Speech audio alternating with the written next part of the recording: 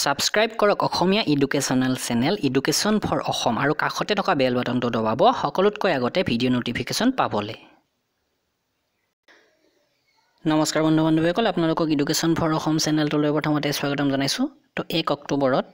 Second আৰু third C4 G railway group D exam হৈ গ'ল। তাৰ পৰা যিমানখিনি পাৰ মই প্ৰশ্ন সংগ্ৰহ কৰিছো বিভিন্ন ঠাইৰ পৰা, আমি ইয়াতে সেই প্ৰশ্ন উত্তৰখিনি আলোচনা কৰিম আৰু লগতে নেক্সট যিসকল বন্ধু বান্ধৱীৰ এক্সাম আছে কিছুমান ইম্পৰ্টেন্ট প্ৰশ্ন উত্তৰ মই লাষ্টৰ ফালে আলোচনা কৰিম। তো আহক আমি সেশনটো আৰম্ভ কৰোঁ। তো 1 নম্বৰতে এটা ভেন ডায়াগ্ৰামৰ প্ৰশ্ন দেখুৱাও। কিতাপ, বাচন আৰু ঘৰ, ইয়াৰ ওপৰত এটা ভেন ডায়াগ্ৰাম আঁকিব দিছিলে। তো কিতাপ, বাচন আৰু ঘৰ গোটেইকেইটা বেলেগ বেলেগ হয়, তো এইটো বেলেগ বেলেগ হ'ব। তাৰ পাছতে এটা নাম্বাৰ সিৰিজৰ আছে, এই যেটো মিসিং নাম্বাৰ বুলি ক'ব পাৰো 2 7 14 23। তাৰ পাছত এইখিনিত একো নাই, তাৰ পাছত এইখিনিত কি হ'ব সেইটো সুধিছে। তো আমি যদি চাও 2 পৰা 7 কেনেকৈ হৈছে 5 যোগ কৰতে, 7 পৰা 14 হওঁতে 7 যোগ কৰিছে, 14 পৰা 23 হওঁতে 9 যোগ কৰিছে। তাৰ মানে এটা ক্ৰমত আহিছে, প্ৰথমতে 5, 5ৰ লগত 2 যোগ কৰি 7, 7ৰ লগত 2 যোগ কৰি 9, ঠিক তেনেকৈ 9ৰ লগত 2 যোগ কৰি 11 হ'ব। তাৰ মানে এইখিনি যেটো আছে 23ৰ লগত 11 যোগ কৰিলে আমি পাম 34। তো আমাৰ এনসাৰটো হ'ব 34। Region is coded as ASEB TPO. এটাকে থিংকটো কি হিচাপে কোড হ'ব? ৰিজন REASON, R ৰ পিছতে আহিছে S, E ৰ পিছত আহিছে F, A ৰ পিছত আহিছে B, S ৰ পিছত T, O ৰ পিছত P, N ৰ পিছত O। তাৰ মানে এক যোগ হৈছে গোটেই কিটাতে পজিশনৰ লগত। ঠিক তেনেকৈ T ৰ পিছত U, H ৰ পিছত I, I ৰ পিছত J, N ৰ পিছত O, K ৰ পিছত L। তো এনেকৈ এইখিনি যেটো কোডেড এই কোডিং ডেকোডিং এইটো এনেকৈ হৈছে। 1125 কিনা বস্তুটো 16% লোকসানত বেচা হল। কিমান টকাত বস্তুটো বিক্ৰী কৰিছে? 16% লোকসান হৈছে। তাৰ মানে কিমান শতাংশত বস্তুটো বিক্ৰী কৰিছে? 84%ত। 100% যদি কিনি আনিছে তাৰে 16% লোকসান, তাৰ মানে 16% দাম কমাই দিছে। এটাকে কিমানত বেচিছে? 84%ত। এটাকে এই 1125ৰ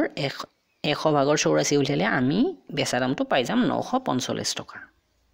তাৰ পাছত চাব নাইনিতাল হ্ৰদটো ক'ত আছে? উত্তৰাখণ্ডত আছে। বেডমিণ্টন 2017ৰ এৱাৰ্ড কোনে জিকিছে? এইটো প্ৰশ্নৰ উত্তৰ সংগ্ৰহ হোৱা নাই, তো এইটো প্ৰশ্ন এনেকৈ নহবও পাৰে। গুজৰাটৰ CM কোন? বিজয় ৰূপানী। যদি আপোনালোকে বৰ্তমান আমাৰ ভাৰতবৰ্ষৰ বিভিন্ন ৰাজ্যৰ চিফ মিনিষ্টাৰ আৰু এই গভৰ্ণৰবোৰৰ নাম জানিব বিচাৰে, লিষ্টখন জানিব বিচাৰে, তেনেহ'লে ডেসক্ৰিপশ্যনত মই এটা লিংক দিছোঁ, সেইটোত চাই ল'বগৈ। গোটেই ভিডিঅ'টোত সকলোবোৰ ধুনীয়াকৈ উল্লেখ আছে। অস্কাৰ এৱাৰ্ড 2018ৰ চিনেমাখন শ্বেপ অফ ৱাটাৰ। পূজা কাদিয়ান কোনটো খেলৰ সৈতে জড়িত? উছু নামৰ WUSHU উছু নামৰ এটা মাৰ্শিয়েল আৰ্টছ আছে, তো এই খেলটোৰ লগত তেওঁ জড়িত। প্ৰেছাৰৰ সূত্ৰটো কেনেকুৱা? ফ'ৰ্চ আপন এৰিয়া। তাৰপাছত ৰকেট কি সিদ্ধান্তত কাৰ্যকৰী হয়? তো এইটোৰ উত্তৰটো মই সংগ্ৰহ কৰিব পৰা নাই। মানুহৰ ক্ৰমজম কিমান থাকে? মানুহৰ তাত ক্ৰমজম থাকে 46 ডাল আৰু জোৰাত ক'লে 23 জোৰা। এখন বাছে এৰ পৰা বিলৈ 65 কিলোমিটাৰ প্ৰতি ঘণ্টাত যায় আৰু উভতি আহে 78 কিলোমিটাৰ প্ৰতি ঘণ্টাত। গড় বেগ কিমান? ইয়াতে এৰ পৰা বিলৈ যিটো দূৰত্ব সেইটো একে আছে। যাওঁতেও এৰ পৰা বিলৈ গৈছে, আহোঁতেও এৰ পৰা বিলৈ আহিছে। তো একেখিনি দূৰত্বত যেতিয়া বেলেগ বেলেগ স্পীডত গতি কৰিব, এই অতিক্ৰম কৰিব, তেন্তে যিটো সূত্ৰ সেইটো হয় 2xy x plus y। xৰ মান প্ৰথমতে xy ৰ মানটো আমি এই দুটা যেটো গতিবেগ দিছে সেই দুটা বহুৱাই দিলে হ'ল 2 * 65 প্ৰথমটো গতিবেগ, দ্বিতীয়তে 78, তাৰ পাছত আকৌ 65 78ক যোগ কৰা হৈছে। তাৰ পাছত 10000 140ক 143, এই 65 আৰু 78 যোগ কৰোতে 143, এইখিনি পূৰণ কৰোতে এই 10000 140 হৈছে, এইখিনি হৰণ কৰি দিওতে ওলাব 70.90 কিলোমিটাৰ। এবাৰ চাব ইয়াতে কেপিটেল অফ ঝাৰখণ্ড। ঝাৰখণ্ডৰ ৰাজধানী কি? ৰাঞ্চি। কোল্ড ড্ৰিংকত কি থাকে? কোল্ড ড্ৰিংকত থাকে ফসফৰাছ। ছিকিমৰ ব্ৰেণ্ড এম্বেচেডৰ কোন? AR ৰেহমান। ব্ৰেণ্ড এম্বেচেডৰৰ ওপৰতো মই ভিডিঅ' আগবঢ়াইছোঁ, আপোনালোকে সেইটো চাই ল'ব পাৰে, ডেছক্ৰিপশ্যনত গোটেইবোৰ লিংক দি দিছোঁ। ঝাৰখণ্ডৰ ৰাজকীয় ফুল সেইটো হৈছে পলাশ। লুডি বংশৰ সংস্থাপক বেহলুল লুডি। মংগোলিয়াৰ ৰাজধানী উলান বতৰ। তো এইটো নহ'ব পাৰে, অকণমান আপোনালোকে চাই ল'ব, কিন্তু এইটোৱে হয় যেন পাইছোঁ কাৰণ দুটা ইউটিউব চেনেলত মই এইটো পাইছোঁ। উত্তৰাখণ্ডৰ চিফ মিনিষ্টাৰ কোন? ত্ৰিবেন্দ্ৰ সিং ৰাৱত। 2017ত ৰাষ্ট্ৰপতি কোন আছিল? প্ৰণৱ মুখাৰ্জীদেও আছিলে প্ৰথমতে। আপোনালোকে অপশ্যন চাই এইটো কৰিব লাগিব। যদি প্ৰণৱ মুখাৰ্জী আৰু এই বৰ্তমান আমাৰ ৰামনাথ কোবিন্দদেও দুজনো থাকে, দুজন নাথাকেই, যোনজন থাকে সেইজন দিলেই হ'ল। হাইড্ৰজেন কি ধৰণৰ মৌল? হাইড্ৰজেন হৈছে এবিধ অধাতু, কিন্তু ইয়াক অধাতু বুলি ধৰা হয়, ই ধাতু হয়, দুয়োটাৰে হেৰি কৰে, কিন্তু ইয়াক অধাতু বুলিয়ে ধৰিব লাগিব আমি। কাইনেটিক এনাৰ্জিৰ সূত্ৰ হৈছে হাফ ইনটু mv স্কোয়াৰ আধুনিক পৰ্যাবৃত্ত তালিকাত কিমানটা গ্ৰুপ অৰ্থাৎ বৰ্গ আৰু কিমানটা পৰ্যায় আছে 18টা বৰ্গ আছে আৰু 7টা পৰ্যায় আছে আমাৰ চকুত কি ধৰণৰ লেন্স থাকে আমাৰ চকুত উত্তল দাপন থাকে অৰ্থাৎ কনভেক্স লেন্স তেজৰ pH ভ্যালু 7.4 বজাৰত পোৱা কোকা কোলাত কি থাকে কোকা কোলা বা কোল্ড ড্ৰিংকস একেটাই প্ৰশ্ন ফসফৰাস থাকে এটো অকমান বেলেগ ধৰণৰ কৈ আহিছিলে সয়াবিন কিহৰ বাবে ধনী ৰিচ প্ৰটিনৰ বাবে সয়াবিনত 36% প্ৰটিন থাকে কোনো আকৃতি তথা ডাল পাতৰ চিহ্ন থকা এবিধ উদ্ভিদ হৈছে থেলোফাইটা THALLOPHYTA থেলোফাইটা আমাৰ শৰীৰত নতুনকৈ জন্ম পোৱা শিশুত মানে নতুনকৈ জন্ম পোৱা শিশুৰ ক্ষেত্ৰত কেইডাল হাড় থাকে 300 ডাল এই সকলোতকৈ গধুৰ পৰমাণুৰ কথা কৈছে অস্মিয়াম যদি ঘনত্বৰ ফালৰ পৰা চাও অস্মিয়াম হ'ব যদি বেলেগ অপচন থাকে তেনেহলে অকমান বেলেগ হয় পৰমাণুৰ ফালৰ পৰা চাবলৈ গলে বেলেগ এটা হয় হেতু আপোনালোকে নিজে চাই লব তাৰ পাছত আহিছো কোনো আকৃতি তথা ডালপাতৰ এটো ইতিমধ্যে কৈছো ইয়াৰ পিছতে ৰবীন্দ্ৰনাথ ঠাকুৰৰ স্কুলখনৰ নাম তেওঁ যিখন স্কুলৰ শিক্ষকতা কৰিছিল এইখন আছিল শান্তি নিকেতন হিমাচল প্ৰদেশৰ দ্বিতীয় ৰাজধানী ধৰমশালা এপলৰ CEO টিম কুক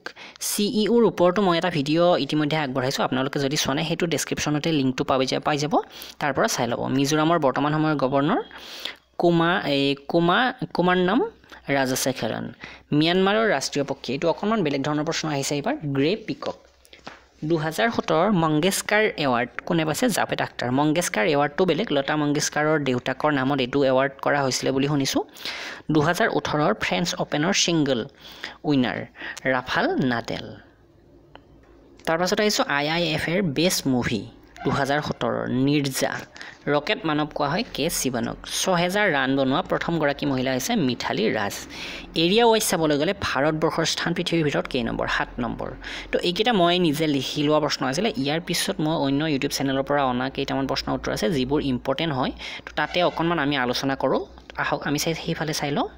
তো এইখিনি হিন্দীত লিখা আছে কিন্তু মই আপোনালোকক অসমীয়াতে কৈ দিম ধুনিয়াকৈ ভাৰত চৰো আন্দোলনটো আৰম্ভ হৈছিল 9 আগষ্ট 1942 তো ইয়াতে ইম্পৰ্টেন্ট কিছুমান প্ৰশ্ন হ'ব পাৰে ভাৰত চৰো আন্দোলনৰ সময়ত এই ভাৰতবৰ্ষৰ ভাইসৰয় কোন আছিল সেই সময়ত 1942 চনত ভাইসৰয় আছিল লৰ্ড লিন লিথৌ এই তাৰ পাছতে আহিছে এই ভাৰত চৰো আন্দোলনৰ সময়ত ইংলেণ্ডৰ প্ৰধানমন্ত্ৰী কোন আছিল এইটো প্ৰশ্ন হ'ব পাৰে উইনষ্টন চাৰ্চিল আছিল গান্ধীজীয়ে এই ডায়লগটো কেতিয়া কৈছিল কৰো ইয়া মৰো কৰো বা মৰো এই ডায়লগটো কৈছিল ভাৰত ত্যাগ আন্দোলনৰ সময়তে ভাৰত চৰো আন্দোলন বা ভাৰত ত্যাগ আন্দোলনৰ সময়তে যেটো ইংৰাজীত কোৱা হয় কুইট ইণ্ডিয়া মুভমেন্ট তো এবাৰতে জম্মু কাশ্মীৰৰ ৰাজ্যপাল শাসন লাগু হোৱাৰ আগতে মুখ্যমন্ত্ৰী কোন আছিল এই প্ৰশ্নটো মই কালিও আলোচনা কৰিছিলো মেহবুবা মুফতি আছিল তাৰে চিফ মিনিষ্টাৰ মেহবুবা মুফতি কোনটো পাৰ্টিৰ পৰা বুলি ক'লে people's democratic party PDP people's democratic party Jammu কাশ্মীৰৰ বৰ্তমান ৰাজ্যপাল কোন ইতিমধ্যে এইটো প্ৰশ্ন আহিছেও সত্যপাল মালিক তাৰ পাছত আহিছে ভাৰতবৰ্ষৰ সংবিধানৰ কোনটো অনুচ্ছেদত জম্মু কাশ্মীৰৰ কাৰণে বিশেষ ৰাজ্যৰ এটা হেৰি দিয়া হৈছে অনুমোদন দিয়া হৈছে বুলি কওঁ বা বিশেষ ৰাজ্যৰ স্বীকৃতি দিয়া হৈছে তাতে অনুচ্ছেদ নম্বৰ আৰ্টিকল নম্বৰ 370 জম্মু কাশ্মীৰৰ কাৰণে বিশেষ ৰাজ্যৰ এই স্বীকৃতি দিয়া হৈছে আৰু ইয়াতে এটা কথা মন কৰিব লাগে যে জম্মু কাশ্মীৰত নিজা সংবিধান আছে তেওঁলোকৰ এখন নিজা সংবিধান আছে আৰু তাতে সেই সংবিধান মতে তাৰে সেই সংবিধান জম্মু কাশ্মীৰৰ যিখন সংবিধান সেই সংবিধানৰ 92 নম্বৰ আৰ্টিকলটো অনুসৰি তাতে কি হয় ৰাষ্ট্ৰপতিৰ শাসন নালাগে এই ৰাজ্যপালে শাসন কৰে তো বৰ্তমান তাতে ৰাজ্যপালৰ শাসন চলি আছে ক্যালসিয়ামৰ পৰমাণু সংখ্যা 20 মহিলা T20 যেটো এছিয়া কাপ 2018 কোড হ'ব মালয়েছিয়াত হ'ব আৰু ইয়াতে যেটো 2018-20 এই মহিলা 2020 এছিয়া কাপ 2018 বাংলাদেশে জিকিছে এছিয়া কাপ 2018 কিছুদিন আগতে কোড হৈ গল সংযুক্ত আৰব এমিৰাত অৰ্থাৎ ইউনাইটেড আৰব এমিৰাত এছিয়া কাপ 2018 কোন জিকিছে এবাৰ আমাৰ ভাৰতবৰ্ষ জিকিছে বাংলাদেশক হৰুৱাই আমাৰ ভাৰতবৰ্ষ জিকিছে বেদো কি অৰ্লটো তাৰ মানে বেদলৈ উভতি আহা গো বেক টু দা বেদা এই যেটো এই ডায়লগ এইটো কোনে কৈছিল এইটো স্বামী বিবেকানন্দ দেৱে কৈছিল আৰু অন্য এটা বাক্য কৈছিল বেদমে সম্পূৰ্ণ সচ্চাই নিহিত বেদত সকলো সত্য লুকাই আছে বা সকলো সত্য বেদতে আছে বুলিও কৈছিল স্বামী দয়ানন্দ সৰস্বতীয়ে আৰু এই বেদলৈ উভতি আহা কৈছিল স্বামী দয়ানন্দ সৰস্বতীয়ে তাৰ পাছত এটা প্ৰশ্ন আহিব পাৰে স্বামী দয়ানন্দ সৰস্বতীয়ে কোনখন সমাজৰ স্থাপন কৰিছিলে তেওঁ স্থাপন কৰিছিলে আৰ্য সমাজৰ আৰু কোন চনত আৰ্য সমাজ স্থাপন কৰিছিলে 1875 চনত তাৰ পাছত ইয়াতে এই এনেকুৱা এটা প্ৰশ্ন হ'ব পাৰে 1875 চনৰ কোনখন চহৰত এই আৰ্য সমাজ স্থাপন কৰা হৈছিলে বোম্বাইত কৰা হৈছিলে ফিফুৰ ব্ৰেণ্ড এম্বেছাডৰ কোন আমিৰ খান নীতি আয়োগৰ উপাধ্যক্ষ কোন ৰাজীৱ কুমাৰ নীতি আয়োগৰ অধ্যক্ষ বুলি ক'লে আমাৰ ভাৰতবৰ্ষৰ প্ৰধানমন্ত্ৰী গৰাকী ৰূপশ্ৰী যোজনাটো কোনখন ৰাজ্য চৰকাৰৰ দ্বাৰা আৰম্ভ কৰা হৈছে যেটো বিবাহৰ ক্ষেত্ৰত দুখীয়া ছোৱালীক সাহায্য প্ৰদান কৰা হয় তো এইটো পশ্চিম বংগত অৰ্থাৎ ওয়েষ্ট বেংগলত এই যোজনাটো আৰম্ভ কৰা হৈছে আৰু এইটোৰ জৰিয়তে কি হয় দুখীয়া ছোৱালী বিবাহৰ কাৰণে তেওঁলোকক 25000 টকা তেওঁলোকৰ বেংকৰ একাউণ্টত সাহায্য হিচাপে দিয়া হয় তাৰোপৰি অন্য এটা আছে কন্যাশ্ৰী যোজনা এই যোজনাটো পশ্চিম বংগতে আৰম্ভ কৰা হৈছে সোডিয়াম হাইড্ৰক্সাইডৰ pH মান কিমান তো সোডিয়াম হাইড্ৰক্সাইডৰ pH মান হৈছে 14 আৰু ইয়াৰ সূত্ৰ ৰাসায়নিক সূত্ৰ এই যেটো NaOH সূত্ৰ ৰাসায়নিক যৌগিকৰ সামান্য নাম কি NaOHৰ এই ৰাসায়নিক নাম হৈছে কাষ্টিক সোডা বা সোডিয়াম হাইড্ৰ অক্সাইড কাষ্টিক সোডাৰ আন এটা নাম হৈছে সোডিয়াম হাইড্ৰ অক্সাইড এই সাবন বনাবলৈ কাপোৰ তথা কাগজ বনাবলৈ পেট্ৰলিয়াম সাফা কৰিবলৈ ঔষধ বনাবলৈ এনেকুৱা বিভিন্ন কামত ব্যৱহাৰ হয় milk of মেংগানিছৰ pH value milk of মেংগানিছ এই মেগনেছিয়া একচুয়ালি মেগনেছিয়াৰ pH ভ্যালু হৈছে 10.5 মিল্ক অফ মেগনেছিয়াৰ ৰাসায়নিক নাম এই খুদিব পাৰে তো এইটো হৈছে মেগনেছিয়াম হাইড্ৰক্সাইড যেটো ৰাসায়নিক সূত্ৰটো হৈছে MgOH2 তাৰ পাছত আহিলে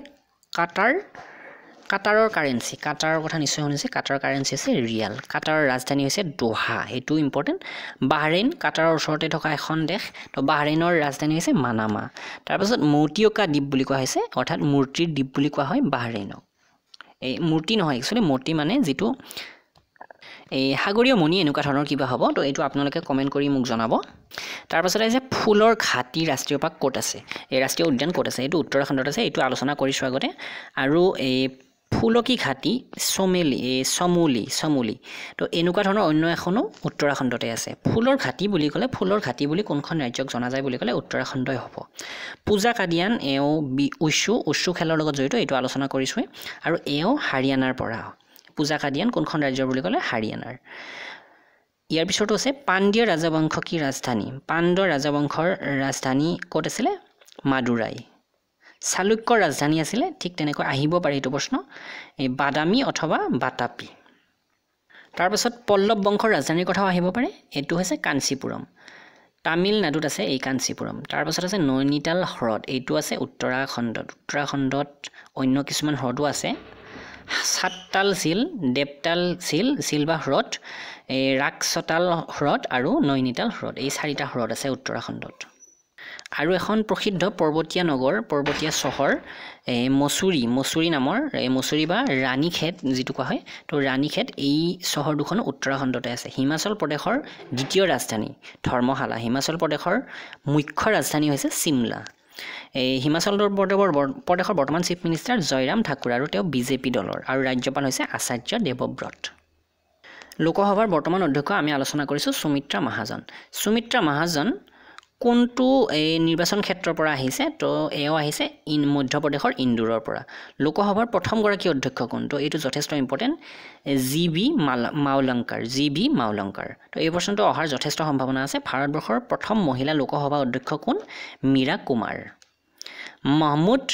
গজনবী এ ভাৰতবৰ্ষত কেতিয়া আক্ৰমণ কৰিছিল কিমান বাৰ আক্ৰমণ কৰিছিল মাহমুদ গজনী এও 17 বাৰ আক্ৰমণ কৰিছিল 1000 খ্ৰীষ্টাব্দত কৰিছিল আৰু মাহমুদ গজনীয়ে আক্ৰমণ কৰাৰ সময়ত আমাৰ ভাৰতবৰ্ষৰ তেতিয়াৰ শাসক কোন আছিল তো তেতিয়া আছিল ৰাজা জয়পাল আলবেৰুনি কাৰ শাসন কালত আহিছে বুলি ক'লে এই শাসন কাল ইতিহাসকাৰ আছিল কাৰ শাসন কালত মাহমুদ গজনীৰ এই শাসন কালতে আছিল পুৰাণৰ অধ্যয়ন কৰা প্ৰথম গৰাকী মুছলমান ব্যক্তি আলবেৰুনিয়ে তো আলবেৰুনিৰ কথাটো আহিব পাৰে আলবেৰুনিটো আপোনালোকে ভালদৰে চাই ল'ব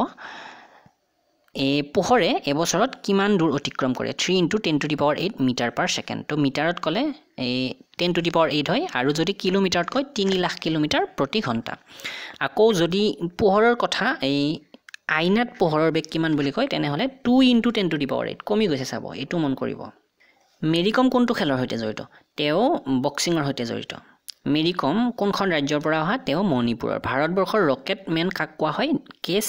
শিৱান কোন বাৰু তেও হৈছে বৰ্তমান ইছৰো অৰ্থাৎ ইণ্ডিয়ান স্পেচ ৰিচাৰ্চ অৰ্গেনাইজেশ্যনৰ অধ্যক্ষ তাৰ পাছত ভাৰতবৰ্ষৰ মিসাইল মেন বুলি কাক কোৱা হয় APJ আব্দুল কালাম তো ৰকেট মেন আৰু মিসাইল মেনৰ মাজৰ এই পাৰ্থক্যটো আপোনালোকে খেলিমেলি নলগাব ৰকেট মেন কোৱা হয় কে শিৱানক আৰু মিসাইল মেন কোৱা হয় APJ আব্দুল কালামক HTML ৰ ফুল ফৰ্ম কি হাইপাৰটেক্সট মাৰ্কআপ ল্যাঙ্গুৱেজ ঠিক তেনেকৈ ৰেমৰ ফুল ফৰ্ম আহিব পাৰে ৰেন্ডম এক্সেছ মেমৰি ৰোমৰ ফুল ফৰ্ম হৈছে ৰিড অনলি মেমৰি LCD টো ইম্পৰ্টেন্ট হ'ব পাৰে লিকুইড ক্ৰাইষ্টেল ডিসপ্লে তাৰ পাছত আছে CFL কম্পেক্ট ফ্লুৰোসেন্ট লাইট কৃষ্ণা চৌপতি কিহৰ সৈতে সম্বন্ধিত তেও এগৰাকী হিন্দী ৰাইটাৰ 2017 জ্ঞানপীঠ বঁটা পাইছিলে কৃষ্ণা চৌপতিয়ে পৌধকি বৃদ্ধি অৰ্থাৎ গছৰ বৃদ্ধি জুখিবলৈ কোনটো যন্ত্ৰ ব্যৱহাৰ কৰা হয় ক্ৰেস্কোগ্ৰাফ তো এইটো ৰিপিট হোৱাৰ যথেষ্ট সম্ভাৱনা আছে আৰু ইয়াতে এনেকৈ সুধিব পাৰে ক্ৰেস্কোগ্ৰাফৰ আৱিষ্কাৰ কোনে কৰিছিলে জগদীশ চন্দ্ৰ বসুৱে আমাৰ ভাৰতবৰ্ষৰে হয়তো তেও এই ক্ৰেস্কোগ্ৰাফৰ আৱিষ্কাৰ কৰিছিলে মৃগ মৰিচিকা বা মিৰেছ এই বনোৱা হোৱাৰ কাৰণ কি এটো আছে পোহৰৰ পূৰ্ণ আন্তৰিক পৰাৱৰ্তন অৰ্থাৎ পোহৰৰ পূৰ্ণ এটো প্ৰতিখৰণ বা প্ৰতিফলন বুলি ক'ব পাৰো তো প্ৰতিফলনৰ একচুয়ালি অৰ্থটো বেলেগ তো এইটো আপোনালোকে কমেন্ট কৰি জনাব মোৰ এইটোৰ ওপৰত বিশেষ নলেজ নাই তো ইয়াতে চাব অপটিক্যাল ফাইবাৰ যেটো কোৱা হৈছে প্ৰকাশীয় তন্তু এইটো কি কাৰ্যত কি সিদ্ধান্তৰ ওপৰত কাৰ্য কৰে এইটো পূৰ্ণ আন্তৰিক পৰ্যাৱৰ্তন অৰ্থাৎ এই পোহৰৰ পূৰ্ণ প্ৰতিফলন হয় এই অপটিক্যাল ফাইবাৰডালৰ ভিতৰেৰে এক কাটা হোৱা হীৰা কো এই এটুকুৰা হীৰা কিয় চকমকাই এটো হৈছে আন্তৰিক পৰ্যাৱৰ্তনৰ কাৰণে ইয়াৰ পিছত 25 নম্বৰটো চাও আপোনালোকে এটো চাই লব কোনো এটা প্ৰাণীৰ শৰীৰৰ অধিকাংশ কি থাকে পানী থাকে